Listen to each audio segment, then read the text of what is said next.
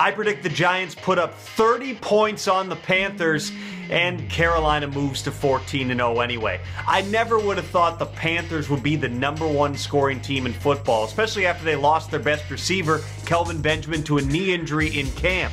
But Cam Newton is playing at a very high level. The Giants have the least efficient pass rush in the NFL.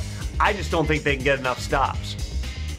I predict the Colts beat the Texans to regain the AFC South lead, regardless of who Indianapolis starts at quarterback. Listen, nobody, especially me, wants to watch Charlie Whitehurst against TJ Yates. But even if it comes to that, I just don't believe the Colts are going to lose 2 straight division games after winning their previous 16 in a row.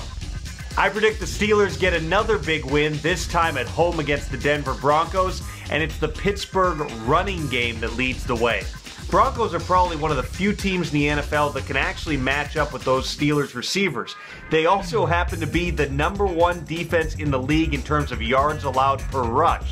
But D'Angelo Williams, averaging 4.7 yards a carry, done an excellent job filling in for Le'Veon Bell. I think he delivers. I predicted still a 3-way tie atop the NFC East as of Sunday night, and that's because the Redskins and the Eagles join the Giants as losers. I don't even know if this is bold at this point, but I think this might be a race to 7-9, and that's assuming there's no ties.